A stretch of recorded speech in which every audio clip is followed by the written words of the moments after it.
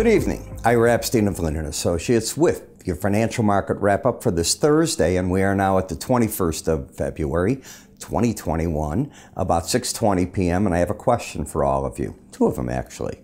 First one, are you cold enough? It's cold. They just announced today that the high Sunday in Chicago will be 5. And then can you imagine what the lows are? This is without wind chill. And we're not going to be getting away from temperatures that cross 20 for a week or so. So this cold weather is here to stay. The other thing I have to ask you, if you like what I'm doing here, do me a favor. On YouTube, give it a I like it, you know. It doesn't hurt you, it costs nothing, but it helps me to get to other people as well. All right, so where are we? Well, we're in a little bit of a stall right now. We go up and make highs, and then we give a little back in the stock market, and we come up again. President Biden came out and said that he is hopeful now that there will be enough vaccines by the end of April to give everybody in America a shot. That is a bold statement, and I certainly hope he's right. Bad news, we're seeing the South African strain of the virus spread. We got our first cases in Illinois today. So I don't know what that means or doesn't mean, but there's plenty of people that are very nervous about it. On the energies, you know, you've had a pretty big run, and the market is hung in with that upper Bollinger Band, but it's due to roll a little bit on it. Keep your eye on the bonds and the notes, especially the 2-year note. That 2-year note cracked 0.1%. Is it going to zero or under it? Got to keep your eye on it. That's the very short end of the market. There's how do I put it? There's a lot of money that the Treasury Department, U.S. Treasury, has to put back into the banking system. And as they do that now, and everybody knows it's coming, it throws a lot of money there and the rates start dropping. Nobody's going to bid for that money. Well, it just keeps coming. What is the Fed going to do about it? Because I don't think the Fed wants to see it go to zero, so I'm not sure. But just alert you, that's what I try to do here, give you ideas of different things.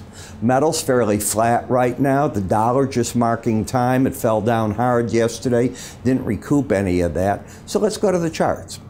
When we look at the S&P 500 for the week so far, and we're already in the Friday trade, we're up 30 points or 0.77%.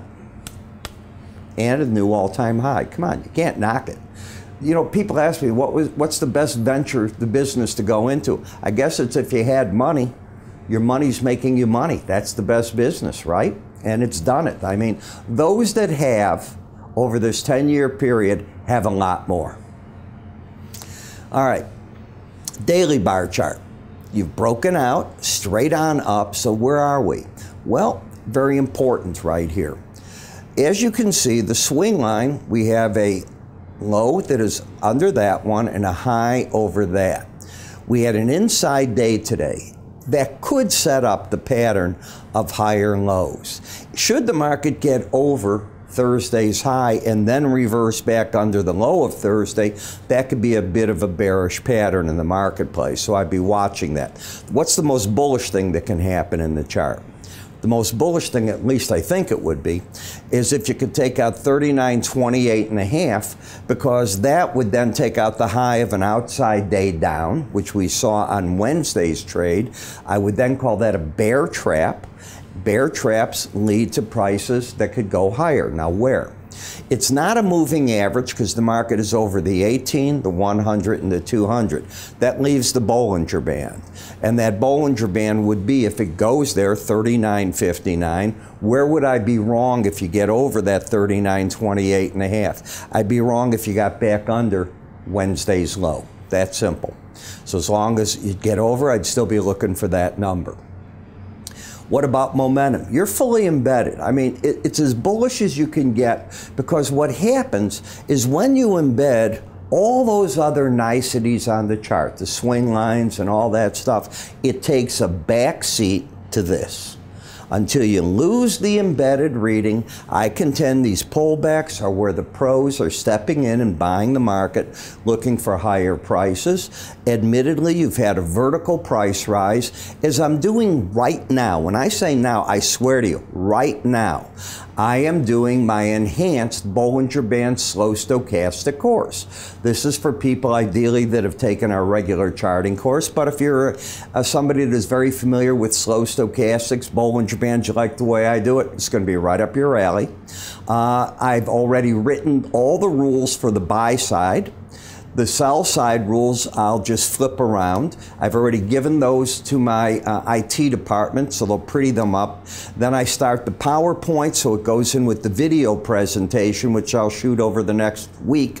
So I'm going to have this ready to go very quickly, all right? Certainly in the month of February. It takes something to stop that.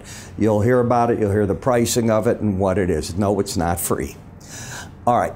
So you could get that pattern. Where would the support come in if you broke down through that number? Well, back at 38.41. The NASDAQ, the pattern here is different. You have the higher lows, higher highs, so that's bullish, but you end up with the same pattern on that outside day down from Wednesday. You have not taken it out yet. If you do, I still think the upper Bollinger Band's a target, not getting back under this number. Those are all the niceties. Repeating it. This rules the day. And yes, I do think the pros were in buying the market today. In the Dow, the market again, the market pulled back. I think the pros were there. Higher lows, higher highs. But this was my least favorite buy. If you have my morning subscriber video, I talked about that. Why? Well, let's go back and get to Thursday. Both numbers over 80. Both over 80 the day before. Both not over 80 on Tuesday. Got one of the numbers at 79. So the embedding took place on Wednesday, both over. Thursday, you needed to do it today. Do you buy ahead of it embedding? No, that's what I teach. Wait for it to embed. You trade after the fact, not in front of it. Oh, it's going to embed. Sure it is. You really know what's going to happen from now 6:20 until 4 tomorrow afternoon. Sure you do. So, higher lows, higher highs, the potential there to embed. Target, if it does, still the 31,722 level. I'm not used to saying these big numbers. In the Russell, fully embedded reading, it's been that way. You pulled back, you got today. I still think the pros were in there buying. The resistance is 23.26.5. This market, even if it went up and took out that outside day down, because then you'd be over the Bollinger Band potentially. It'll probably be a little higher than that, maybe 10 points higher. You'll be in that general resistance area. In the VIX, we had a bounce, and that's about it. What about embedding here? Well, take a look. Both numbers were under 20, both under 20, both under 20, even the day before. You got a fully embedded reading. This was the sell day for the pros. We'll see if the market continues down. If it loses the embedded reading, I'd look for the 18-day average. If it doesn't, I look for lower prices. Do you notice that I caught myself and I didn't say the lower Bollinger Band? There's a reason why. I'm more than aware this market hasn't hit that lower Bollinger Band. Let me turn over here for you. You got to go back here to September of last year. So that's a lot to ask out of the market. So I'm not looking for that. You have to look for another set of numbers, which are probably the window envelopes, just to be aware of that. In the T-bond market, we have the swing line up with higher highs, higher lows, but it's under the 18-day average. So I have the fight going on of the bias down, the swing line up. We ended a vertical decline. You're getting a bounce in the market. That's all it amounts to in a very oversold condition. In the T-note market, when you came down and oversold and you set the swing line up, you went right to that line in the sand number and stopped. Now you got to see what the next setup is going to be. There is none that I see here. In the dollar index, the ideal thing is to take out the lows of today, of Wednesday, of 90.23.5, and you'd have lower high, lower low. Problem is you're already oversold. So for me to get another leg to the downside, realistically, I'd have to get an embedded reading out of it. I'm only looking for the market another 40 points on this. It's already come from 91.60. That would be 89.88, and you're already hit 90.23. So I'm not bullish. I'm just wondering how much downside there is before the market either consolidates or something else out of that. And I'm still disappointed in the euro. Okay, what the euro's done is it doesn't get over this high. You need it to get over that high to end this leg. So far, it's a bounce that, if you will, took away the bias. The bias is up, but the swing line is still down. And if the swing line can turn down again just by closing under the 18-day average, you're back in a bearish pattern. After a market has given you a bounce, you could get another break into this zone, back to that 119, 120 area. In the British pound, you were 2 days over the upper Bollinger Band. You rolled yesterday, which is today, and you're still rolling. Do we have an embedded reading? So both numbers we can't count tonight. Let's go to Thursday. Both over 80. Both over 80, not both over 80. You need to get through today.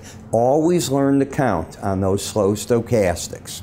You do nothing. Bitcoin, riding the upper Bollinger Band. Is it embedding? Okay. So both over 80 on the close today. Remember, it doesn't, I'm sorry. It's open tonight. You can't count that. That's what I meant.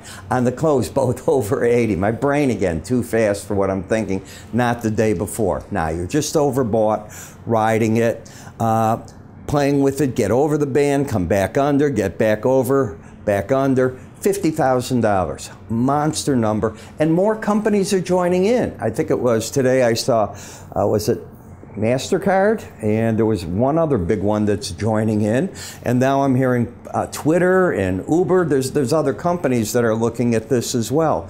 Okay, are they all looking at it at the top? I'm a little nervous about that. Suddenly they all woke up to a $50,000 Bitcoin now. Where were they at 6,000 and 8,000? They didn't believe in it to a company. I'm not saying that it's topping. I am just asking. I've been around this tulip thing in my life, and I am not, don't get mad at me, I'm not saying this is a tulip. I'm saying when all the Johnny-come-latelys come to a party, that's it. The other side of the equation, maybe these are the early on entrance people. Yeah, because most people aren't agreeing with that. Maybe this is where from the Elon Musk, he brings the other big boys in, and now the other part of the herd follows, making the calls of couple $100,000 in Bitcoin a possibility. I frankly don't know. I'm a chartist. As a chartist, this market is bullish, overbought, in a resistance zone. That's where I'll leave it. Don't want to get into the politics of cryptocurrencies in any manner. You win. In the Brent versus WTI crude, you've got the momentum. We noticed it the other day that the market started from here, picking up, and this was Wednesday. Got over that number. If it didn't pull right back, because that's the resistance, if it stays over, it means Brent's going to gain on WTI, and that seems to be what's going on. Now, if you're looking at all the forecasts that are coming out, OPEC came out with a lot of forecasts today, and I covered that in my written report. Remember, I do a written research report that's like Reader's Digest. I make it really easy to read, but I'll hit you with the key commodity things people are looking at, and I save you hours of reading, give you a quick summation, and then we go right into the charts. That's what I call a good research report. You don't write reports today the way you used to. You can use video like I do to get those things done, but you need the writing to lead you into what I'm going to talk about. In any case, we're going to be producing, I think, more oil. I think tomorrow you're going to look at more rigs. Why not? The prices keep going up. And as long as they keep going up, where are you? In Brent, you're sitting here at $60 a barrel. That's a high price. And if you looked at OPEC, they're not talking really increasing production by big numbers for this year. Yet the demand out of the EIA forecast says that will grow as long as this COVID issue, these vaccines get out there and people feel good about it. You have an embedded reading. It's bullish. The trade is still buying this. It's a huge vertical move. I cover vertical moves and how to play them in my new enhanced course with this. So that's something that I have not taught before, but I'm teaching it now in the new edition when it comes out. In the heating oil, you still have the embedded reading. That market looks good. Guess which market got weak and is in trouble? Unison. No, it's not nat gas. It's gasoline. Interesting. But it's cold out there right now. So even though you're backing off, you're still going to have demand in that market. And in nat gas, well, I'm not impressed. I've got to tell you, if this is all you can do with the coldest February, I know in Chicago, this is the coldest February we've had since in 5 or 6 years, and the most snow. In the month of February in Chicago, we've had 2 feet of snow. I just heard that statistic in the local news today. What do I know it? I know I've been out there shoveling, which I guess I need the exercise, but you're still in an uptrend, too overbought to buy. I tell clients, hey, it's better off doing other things. And some of those other things are reading. You know, if you're looking for strategies, you always got to go through the new ones, the older ones, the ones that have stood test of time. A lot of that's here with our good friends at Modern Trader, which is Futures Magazine.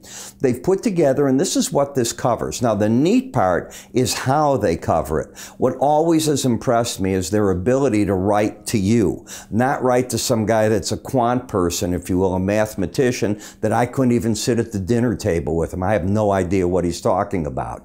This puts the graphs together in a way that you can read with it. You get the examples. You see what a base pattern is. You know that I use base and top patterns out of when the Bollinger Bands narrow and expand. 10 successful rules, they say, or rules that successful traders follow. I'll let you figure that one out. How do you get it? It's all free. Just go to our website on the bottom right. Free offers are right there. Give it a click, sign up for whatever you'd want. If you call my staff, while you're on the phone, it'll end up in your mailbox. They can do it that fast. But all you need to do is get hold of us. I'm Ira. Click that if you like this, and I will see you all tomorrow.